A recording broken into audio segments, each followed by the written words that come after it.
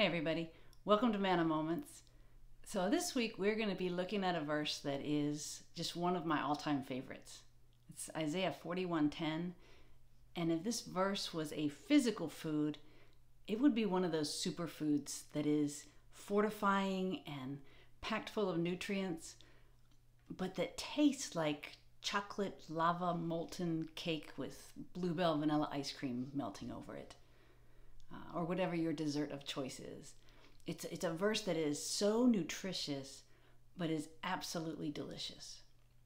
So it's Isaiah 41:10, and just for the context, if you go back to the book of Isaiah, for the first 30-something chapters, God has been confronting his people, and he's had some hard things to say to them.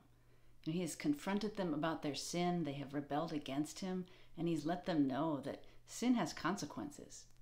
And they're going to be conquered by their enemy, and they're going to be taken into captivity. But when we get to the Isaiah 40s, the tone changes, and God begins to comfort his people.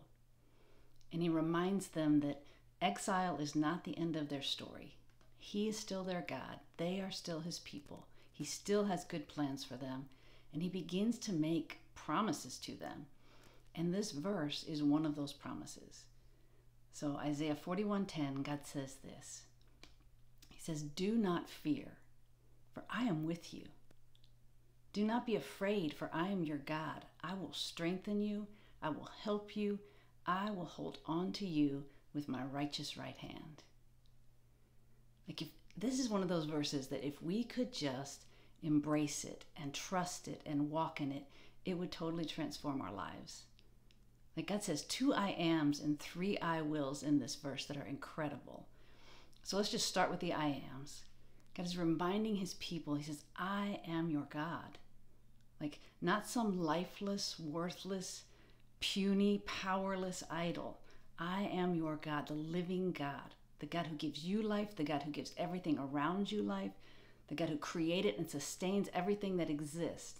That's who I am, and I am your God, and I am with you. God pledges his presence with his people. And that was good news for God's people in the past, but it is even better news for us. And when I say God pledges his presence, there's a sense in which the reality of God's presence is everywhere. God says heaven and earth can't contain him. He's that immense. But God pledges his relational presence with his people. He's that intimate. And in the Old Testament, that was tied to a place, right? God pledged his presence to the temple. And if you wanted to go and worship or pray, you couldn't just show up any old way. You had to go and have the priest offer sacrifices for you.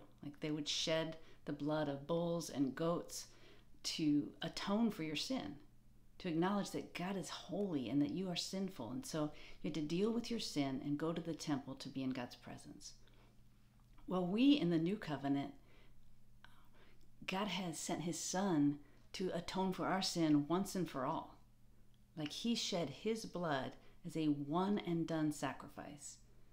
So that when we turn and we put our trust in Jesus, every single bit of our sin has been dealt with. Jesus takes all of our sin, past, present, future, upon himself and gives us all of his righteousness. So we can now go to God anytime, anywhere, about anything. And what is equally as beautiful is that now God doesn't pledge his presence to a physical place. He says we are the temple. And so his promise to us isn't just I'm going to be with you, I'm going to actually be within you. The fullness of God takes up residence in us. That is a mind-boggling truth. And what's wonderful is when we have turned and been reconciled to God and he takes up residence in us, it's not like he's just sort of along for the ride now. He's not a passive spectator, aloof, uninvolved. This God who is with us is for us. And listen again to these 3 I wills he says. I will strengthen you. I will help you. I will hold on to you with my righteous right hand. I will. Not I once did, not I might do, but I will. It's an ongoing promise. I will today. I will tomorrow. I will 10 years from now. I will till your dying breath.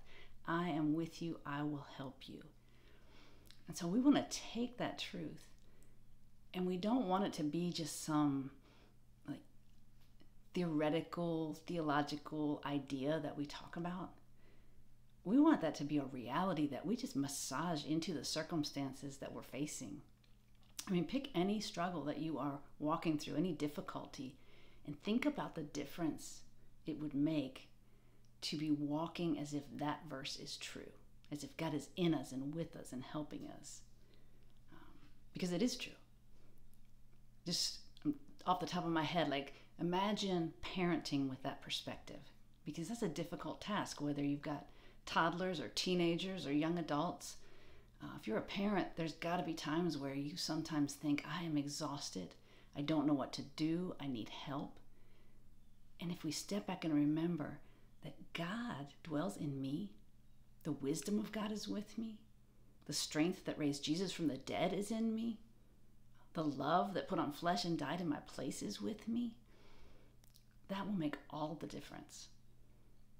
So I don't usually give homework, but I'm just going to strongly encourage you, please take the time to store this verse up. Memorize it, marinate in it, begin to ask God to help you apply it to the circumstances that you're walking through. I promise you that it will make a difference. So I think that is it for this week. Until next time, may God turn our hearts away from worthless idols. And may He turn our hearts toward Him so that we live our lives, we walk out our everyday moments in confident dependence on Him.